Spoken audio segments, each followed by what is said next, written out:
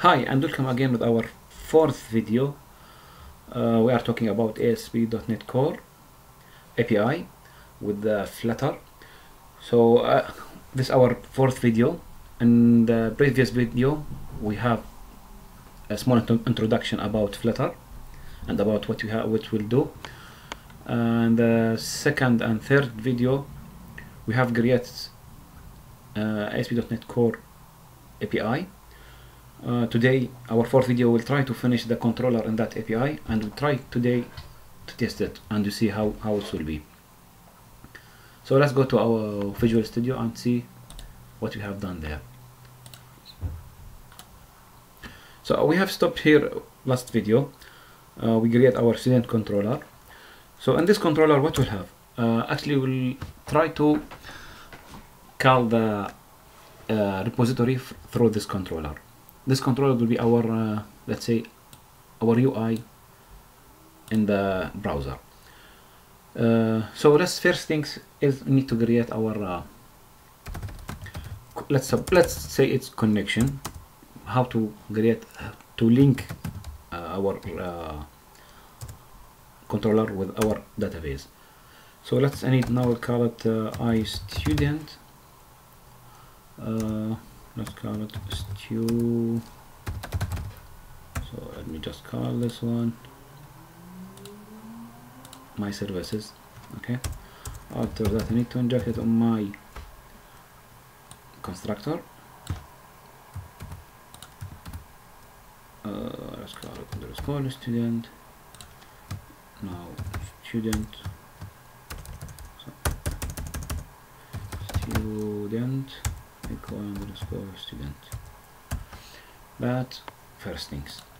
So now, depend on what we have in our services, I need to create my controllers. So will be one method in the controller to get student and to get all the student, and one for save and should be updated to there. After that, last one will be the delete. So what we'll do now, let's try to write the save. So the save normally will send data. So this data will be as a post. We'll post data. So it will be many things. So we'll say public action result. Let's call it save. So what will come from there? It will come from body, not from link. It will come as a package, let's say, underscore. It will be a package of student.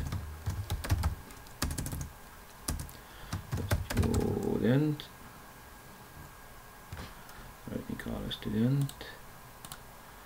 We can call it data. So our data come from the user. So this data, what we'll do with this data? So we try to make it here easy.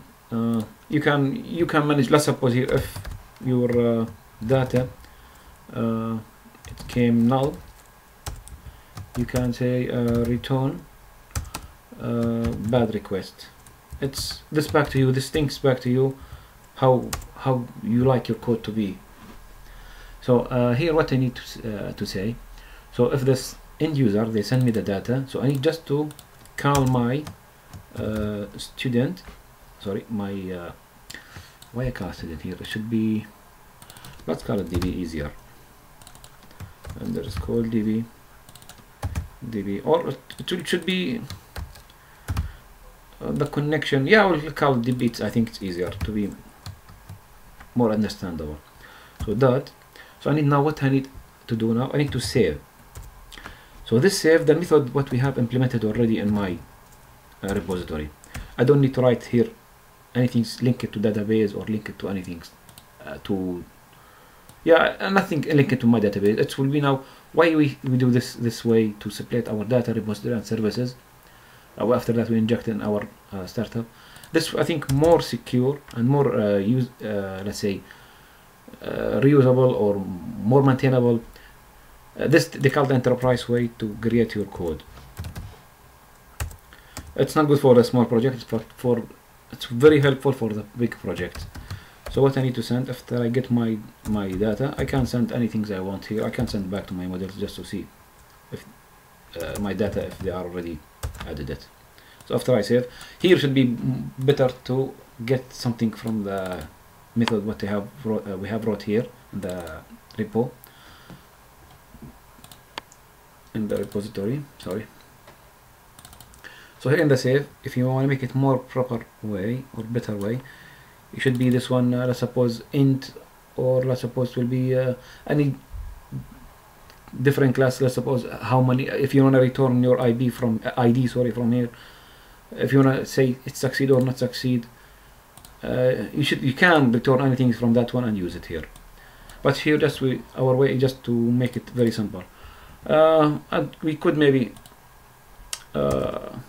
add something different after that. After I finish this course or this videos, I can publish something, let's say, more proper. If you see something different between the repository and the GitHub, or this code will be just adding a few things to make the code more proper and proper way. So what we can do, one more things. So let's suppose I need to get the one student only by ID. How we can do that? Just it will be HTTP get. So I need to pass my ID between them two. ID. So let's say public action. I can call it get student. So they will send me only ID from the front. Okay. Let's say we can write many things here. Let's straight away say student. Let's call it model or data, better, equal. So I need to say underscore db, or we call it db. Yeah, we call it db only dot get student only. I need to pass my ID. After that, I can return it to. Let's say okay. I send my data. That's it. So if I want to send now all the student, I can say sorry. HTTP will be get, but here to be public action. Let's call it get students. It will get everything.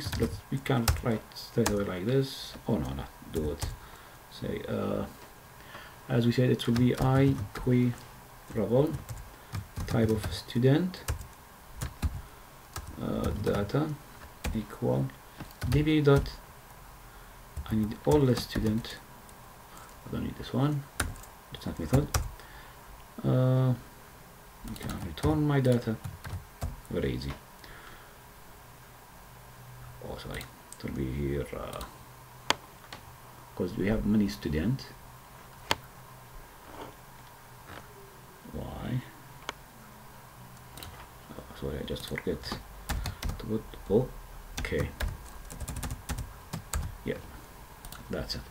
That is a JSON easier.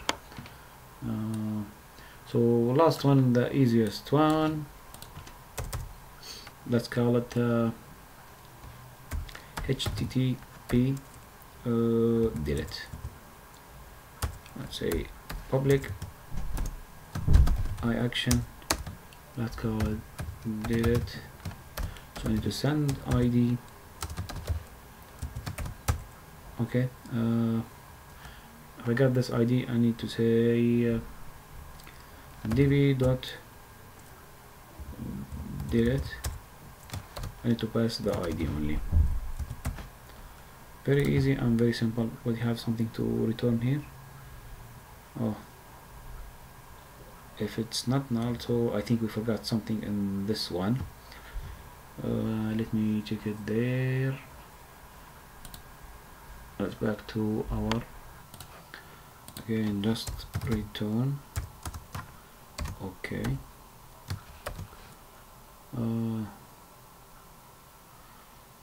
I don't think we need to send anything there. Should be sending something, but we'll leave it empty now. So now I think we can say testing time. So let's just try to run it and see what we'll do with it. So what we'll use for testing, we'll use Postman. I think the easiest one to use. So first, after running, we'll try to create one student and try to post it. But you need to be careful how to use Postman here. Okay, just we running the, we say we call it student or students. Let's back to our student. We call it student, this one. So we'll put API after our controller name is the student only. So let's back to the browser. That's taking time. So here we're calling the default controller. So if I say student, I have nothing here. I have nothing. So it's working, but we have nothing. So let's copy this link, and we'll go where to Postman. Postman. Let's copy our link, and we'll say here post. It's not get. Be careful about this one. In the header, sometime ask you to add the decoration for this one to say it's type of JSON and application is JSON too. Okay, so now the body you will need to send it as a JSON. So you need to go to raw. So your application should be JSON. What you can write here between your data, between this brackets, you need to write the required data to be first one. I think first name, test name. Okay, second one, last name. It will be last name test, just for testing. So which one we need again? I think the gender, it will be F. I think that's enough, but let's first name, everything is fine. So let's try to send it. If it's good, let's return our data. So you should be careful. I didn't send anything there. I sent zero. Sorry, I did send no ID here. So, but when I receive the ID. Okay, I receive my data with the ID. So let's say one more time, one again, send. It's going to my database, ID2. So if I need to see my data, I can create a new one more Postman. I will leave it here get, same.